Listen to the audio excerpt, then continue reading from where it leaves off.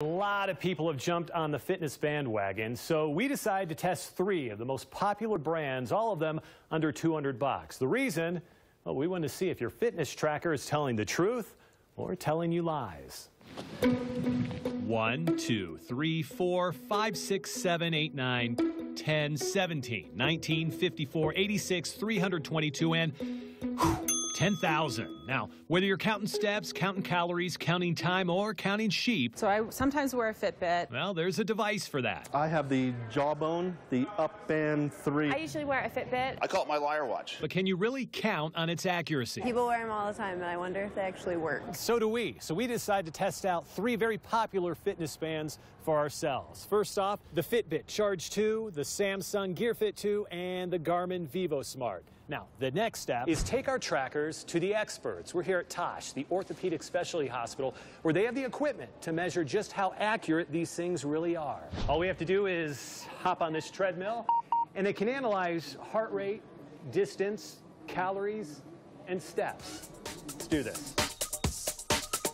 So we recruited 9 of KSL's finest employees and me, and then let the experts do the rest. You can go ahead and step away. After getting their age, height, and weight, each of our subjects then strapped a heart rate monitor to their chest. How does that feel? That's good. Hopped on a research treadmill. So you can go ahead and step up on. Which measures steps and distance. And finally, put on this guy. Mask me up. So I'm going to have you put this on. Fashion statement. A breathing tube that monitors oxygen consumption. Nobody told me about a face contraption.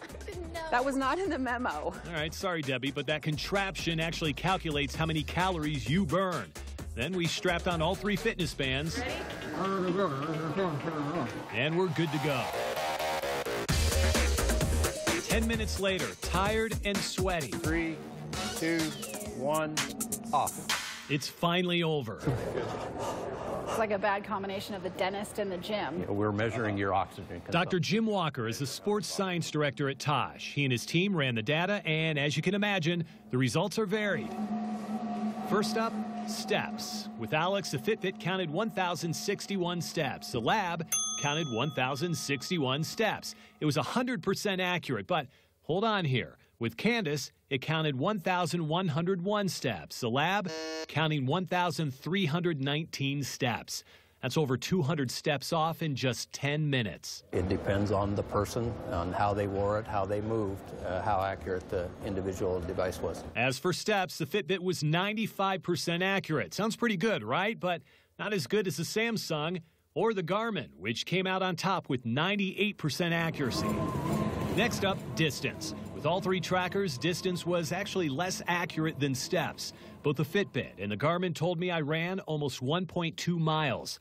Now, the lab clocked me at 1 mile even. 20% different, yeah. You go 5 miles, it's going to tell you went 6 miles. So that's a pretty large error rate. This time, it's a Garmin in 3rd, Fitbit in 2nd, and the Samsung with the best accuracy, but only at 89%. I want to get out and get sweaty and get my heart rate up for 30 to 45 minutes. Well, tough guy, this one's for you. All 3 devices tended to overestimate maximum heart rate, but the Fitbit was the most off. The lab showed Alex peaked at 93 beats per minute. The Fitbit had him at 135. That is a big difference. If the heart rate device that you're using to measure it is that far off, then you're not achieving the training effect that you're looking for during that particular workout. The Fitbit came in 3rd, the Garmin and the Samsung, meanwhile, were very close 1st and 2nd.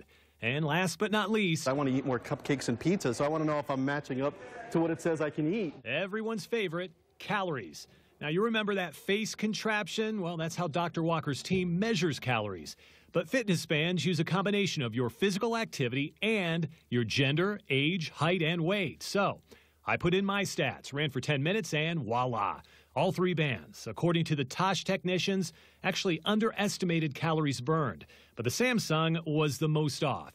It was 3rd place with only 58% accuracy. Garmin was 2nd, and Fitbit fared the best this time around. Whether they're plus or minus from reality is kind of immaterial for the general fitness exerciser, but it's a way to track. Bottom line, none of the fitness trackers we tested were 100% accurate, but maybe they don't need to be. It keeps me accountable. It motivates me to meet my goal every day. It reminds me, oh yeah, I got to get my steps in today. You feel really guilty at the end of the day when you look down and it's like 3,000 steps and you're like, oh, I got to go walk some more. 942, 943. They're just a good reminder 45, to keep on counting. 49, 50, 51. All right, if you are in the market for a fitness tracker, you are in luck here. We're giving away the 3 bands that we tested on our Facebook page, so get on over there to enter. And we did wash them off, so not going to be full of sweat.